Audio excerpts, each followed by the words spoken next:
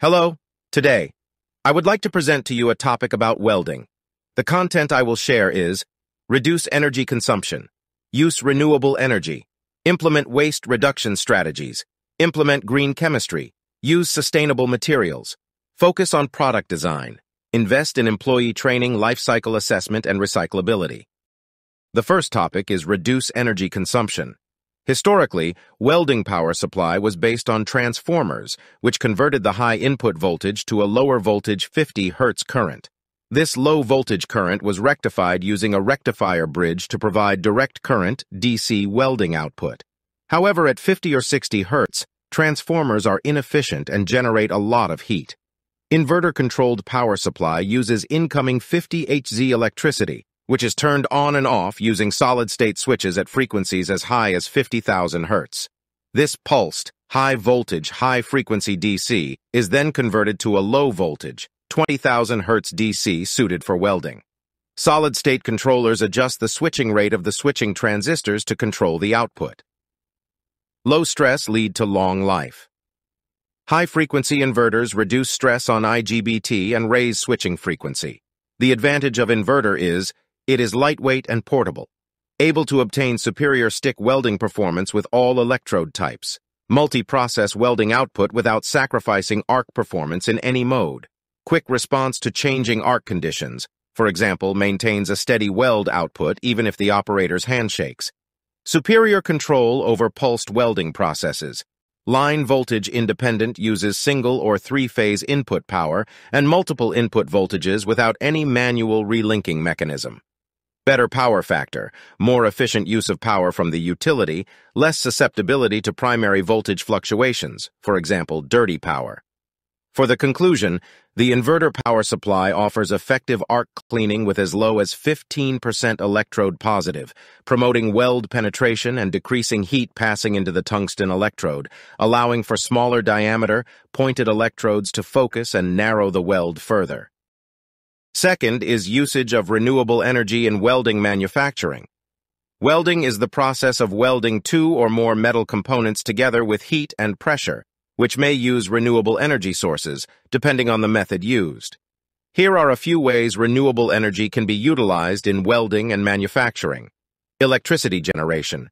Renewable energy technologies, such as solar panels or wind turbines, can be installed in manufacturing plants to generate power. This renewable electricity may subsequently be used to power welding equipment, decreasing dependency on fossil fuel-based energy sources. Renewable Power Purchase Agreements, PPAs. Manufacturers can enter arrangements to acquire renewable electricity from renewable energy sources. The whole carbon footprint of the production process, including welding, may be decreased by getting power from renewable sources. Energy-efficient welding equipment. Manufacturers can invest in energy-efficient welding equipment to save energy during the welding process. This equipment is designed to reduce the environmental effect of welding by optimizing energy utilization and minimizing waste. Sustainable manufacturing practices. Adopting sustainable manufacturing practices can reduce the environmental footprint beyond the welding process by optimizing material utilization, recycling, and reusing resources, and installing energy management systems.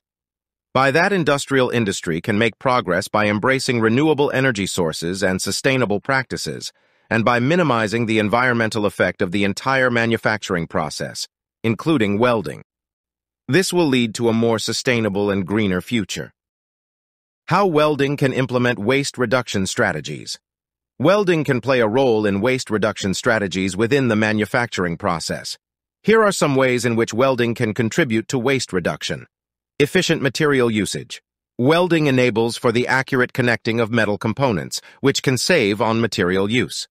Manufacturers may reduce material waste by optimizing the welding process, resulting in cost savings and a lower environmental effect. Recycling and reuse. Welding can help with metal component recycling and reuse. Manufacturers can extend the life of welded components and decrease the demand for new materials by repairing or reworking them. Furthermore, scrap metal created during the welding process may be collected and repurposed, decreasing waste even further. Welding process optimization. Using efficient welding processes and technology can help to limit the possibility of flaws or mistakes. Manufacturers may reduce waste by guaranteeing high-quality welds, which reduces the need for rework or junk. Training and skill development. Welder training and skill improvement can assist decrease waste. Skilled welders can accomplish operations with more accuracy and quality, reducing the possibility of mistakes or faults that might result in waste. Manufacturers may reduce material waste, scrap creation, and overall efficiency by adopting these waste reduction measures into welding operations. This not only benefits the environment, but it also improves the cost-effectiveness and sustainability of manufacturing processes. Implement green chemistry in welding manufacturing. Welding is not directly involved in the application of green chemistry concepts, but green chemistry concepts can be used to enhance welding operations. Here are a couple such examples. Material selection. Green chemistry encourages the use of eco-friendly materials such as sustainably generated, recyclable, or low-toxicity or hazardous qualities to reduce the environmental footprint of welding. Chemical substitutions. Green chemistry encourages the use of safer alternatives for dangerous chemicals, such as welding, to reduce the harmful impact on human health and the environment. Energy efficiency. Welding operations can be optimized to reduce greenhouse gas emissions by using energy-efficient equipment, optimizing process parameters, and utilizing renewable energy sources. Continuous improvement and innovation. Green chemistry promotes research and development in welding, leading to the discovery of new techniques, materials, and processes that adhere to green chemistry principles. Advances in laser welding and friction stir welding can provide more ecologically friendly alternatives. Welding operations can be incorporated into a more sustainable and environmentally aware manufacturing strategy by using environmentally friendly materials, minimizing waste creation, optimizing energy consumption, and driving continual improvement. Further, use sustainable material. Welding can contribute to the use of sustainable materials in manufacturing processes. Here are some ways in which welding can incorporate sustainable materials.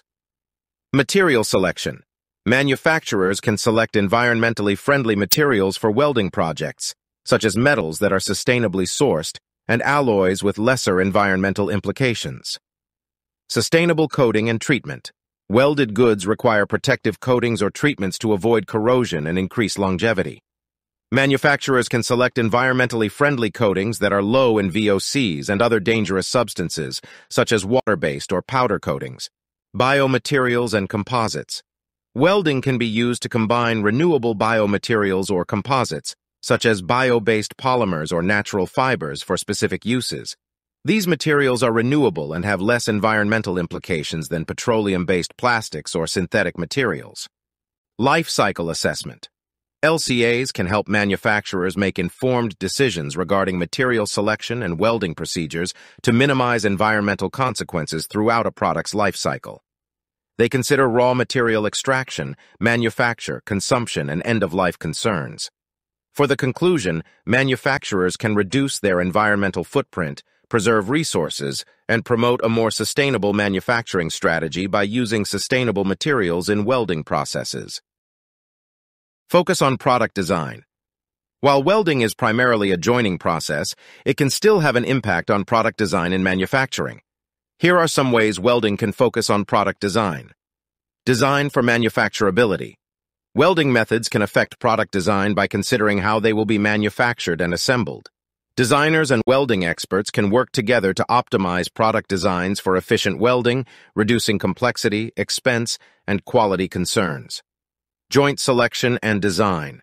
Working with welding specialists during the design phase allows for the selection of the best joint type based on strength, material qualities, and welding accessibility. Structural integrity and durability. Welding is essential for product structural integrity and longevity, and product designers must consider load-bearing requirements, stresses, and environmental conditions when defining welds. Collaboration with welding engineers may help. Innovation and optimization. Collaboration between designers and welding professionals can lead to the development of novel welding processes or technologies that can improve product design. We can conclude that manufacturers can optimize the welding process, improve product quality, increase production efficiency, and reduce costs by collaborating with welding engineers and specialists. Invest in employee training. Investing in employee training is crucial for welding in the manufacturing industry to ensure a skilled and competent workforce. Here are some ways in which welding can focus on employee training. Safety training. Welding requires comprehensive safety training to ensure staff understand correct safety practices, equipment handling, and the use of PPE, which helps to reduce accidents. Welding techniques and processes. Regular training and development programs should be conducted to improve employees' welding skills and knowledge, including instruction in welding techniques and procedures, as well as understanding welding parameters and interpreting symbols and drawings. Quality control and inspection. Quality control and inspection training programs are essential for ensuring that welded goods meet industry standards and client needs. Employees should be taught visual inspection procedures, non-destructive testing methods, and identifying and repairing weld defects to ensure high-quality welds. Industry certification. Encourage staff to acquire industry certifications, such as those provided by the AWS or IUW, to boost their reputation and competence. These certificates confirm welders' knowledge and abilities and demonstrate their dedication to professional growth. So, investing in employee training shows a commitment to staff development, fosters a culture of continual learning, and ultimately helps to the organization's overall success and competitiveness. It improves welding QA.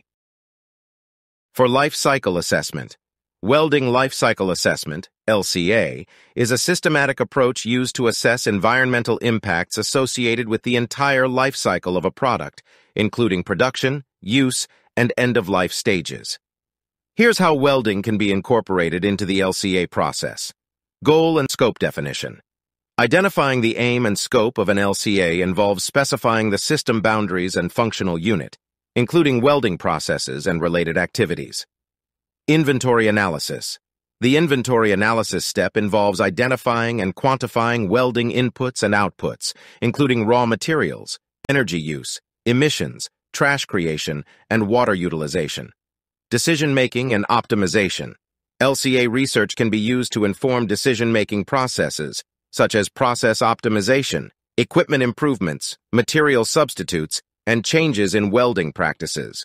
This can help manufacturers prioritize and execute these changes. Communication and reporting. Reporting the LCA study's findings to stakeholders promotes openness and understanding of the welding process's environmental performance, as well as future improvement activities. Conclusion: LCA can help manufacturers identify opportunities for improvement, encourage more sustainable practices, and aid decision-making to reduce the environmental footprint of welding operations. For the last, recyclability. Welding has no effect on the recyclability of materials used in production, but the welding process and materials may have an indirect influence. Here's how welding might be evaluated in terms of manufacturing recyclability. Material selection.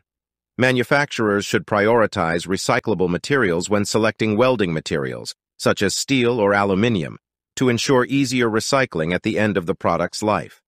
Avoidance of incompatible materials. Manufacturers should avoid using materials that are incompatible with recycling when building welded items, such as metals that cannot be easily separated during recycling. This can reduce the recyclability of the welded result. Material separation techniques. Advanced welding processes such as friction stir welding or laser welding can improve recyclability by producing less deformation and eliminating post-weld treatments. They also allow for the joining of incompatible materials, allowing for the separation and recycling of components. Material identifications. Providing detailed information on the materials used, their alloys, and any coatings or treatments applied to the welded product can help with successful sorting and recycling at the end of its life cycle. Prioritizing recyclable materials, avoiding incompatible combinations, designing for disassembly, and using advanced welding techniques can help facilitate the recycling of welded products and support a more sustainable and circular economy.